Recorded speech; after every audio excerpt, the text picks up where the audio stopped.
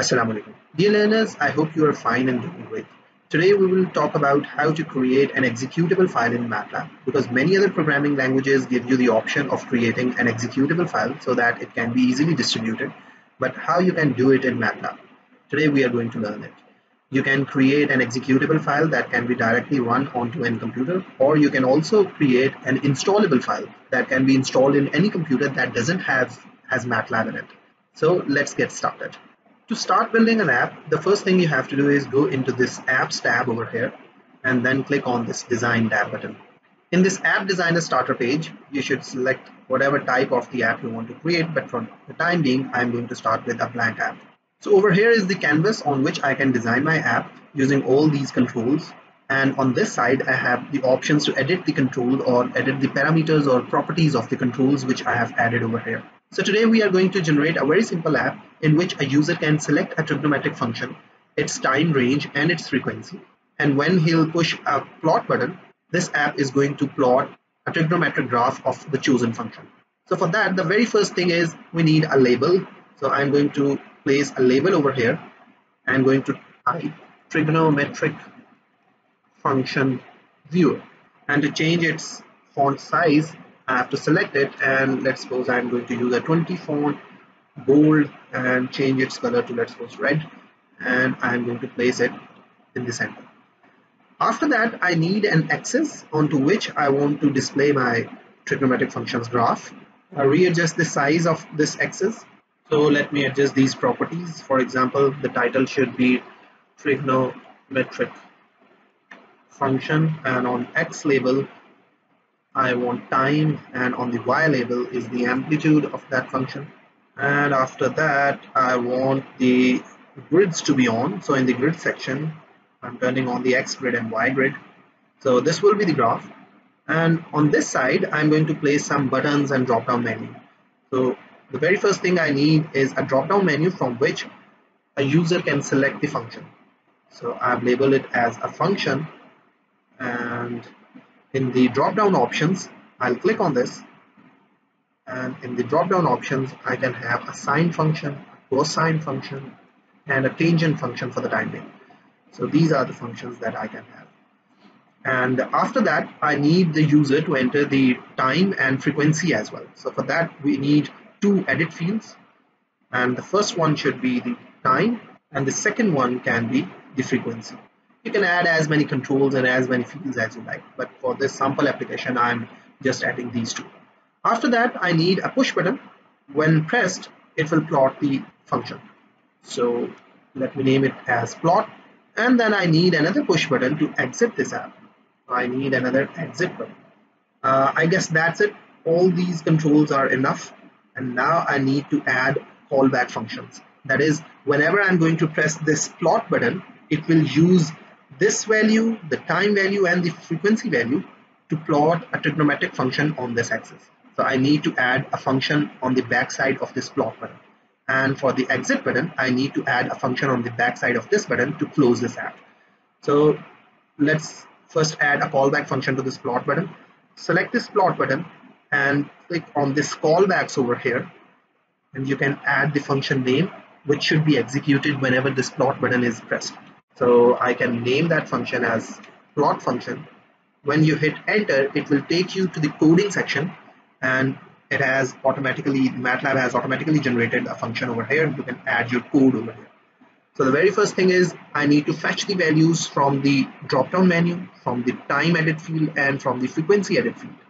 So from the time edit field, I need the time, and I'm going to save that time into a variable t. And using that value, I'm going to generate a time array starting from 0 with an increment of, let's suppose, 0.01 and going up to the value which user has entered.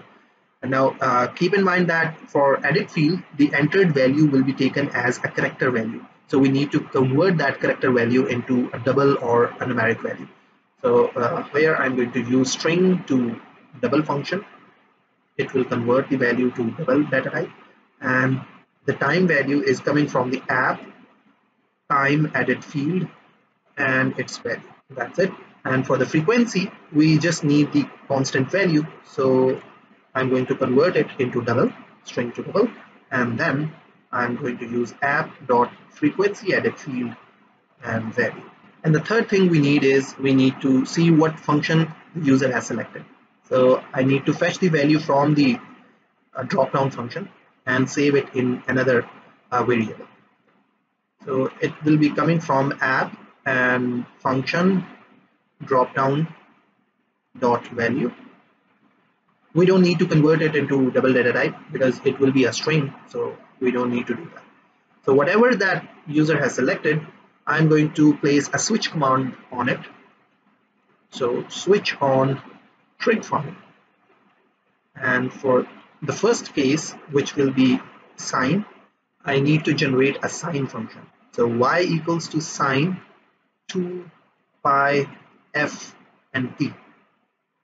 So this function will generate a sinusoidal waveform, and now I need to plot it, and I need to plot it on the axis which I have made over there. So if you can see over here that what controls we have made, you can see an axis which is this one, app.ui axis. So as the very first argument, I have to specify the axis onto which I want to plot. So app.ui axis, and I need to plot the t and the y. And then I can select the color as red, and also let me specify the line width so that we can easily see that as 3. Now for the next case, which is of cosine, I'm going to repeat all these things, but I'm going to use a cos function over here. Same goes for the third case, that is of tangent, where I'm going to use a tan function. And if you are familiar with tan function, then it is going to be infinite for some values of time. So we need to limit the y-axis as well.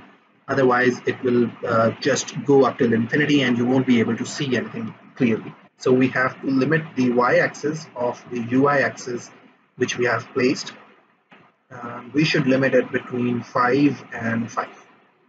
For sine and cosine, the graph won't go up till infinity or won't grow at large, so the automatic limiting would be enough. But for tangent plot, you have to limit the y-axis on your own. So after this, I want to end this switch statement, and that's it. Now for the exit button, which is this one, you can click on this, and now you can place an exit function callback. So whenever the exit button is pressed, this function would be called, and I'm going to use a close request function to close the app. And I guess all the things are good to go. Now before going any further, let me run this thing and check whether it is working fine or not. So this is the app which we have created, and from here we can select the function which we want. Let's go sine, and for the time I can add, let's go 2 and frequency as 1. And if I plot it, you can see that we have a sine wave. Same goes for cosine and same goes for tangent. So you can see that the limit has not been adjusted automatically, but to -5 and 5 because we have forced the limit to -5 and 5. So that's it. Our app is working fine. We can click this exit button to close it. Now to produce the executable file, you have to go into this designer tab and click on this drop down button from the share, and you have these 3 options. You can either create a MATLAB app that will run inside MATLAB only. You can create a web app that can be installed or that can be integrated with any website, or you can create a standalone desktop app. So I'm going to create this standalone app. Click on this, and you can name this app as your Trigono function, and the author name can be your name. You can add the description. You can add any description over here. So over here you can select the splash screen, that is the icon or the image that will be displayed when the app would be installing or when you'll run it. I can go to I have downloaded an icon, this one, and I've used it over here. So after this, you have to select either this option, runtime downloaded from web, or runtime included in package. Now to run the app which the MATLAB has generated, it doesn't need MATLAB to be installed on the computer, but it needs MATLAB's runtime to be installed on the computer. The MATLAB runtime is the package or is all the things that are needed to run any application developed on MATLAB.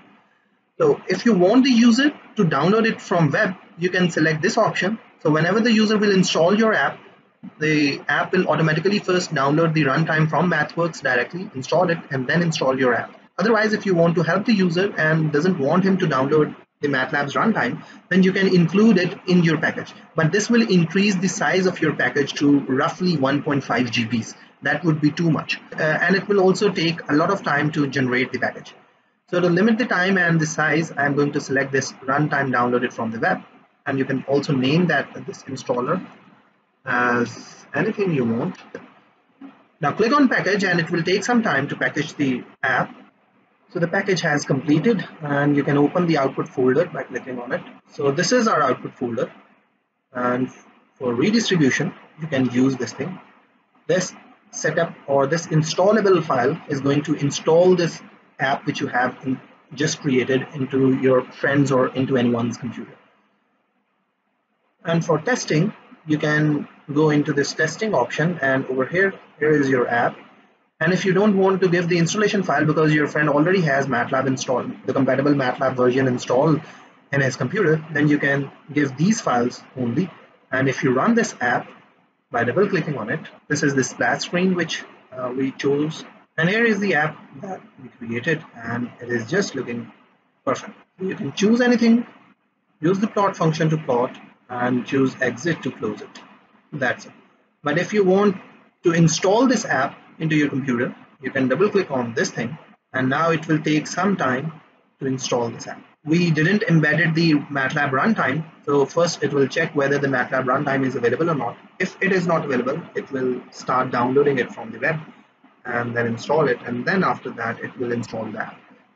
So it will take quite a long time, so I'm going to cancel it. So that's it. Now I guess you can easily reuse the executable installable files using MATLAB. So do put your feedback in the comment section, and if you have any questions or queries, I am always there for your help. Thank you and take care.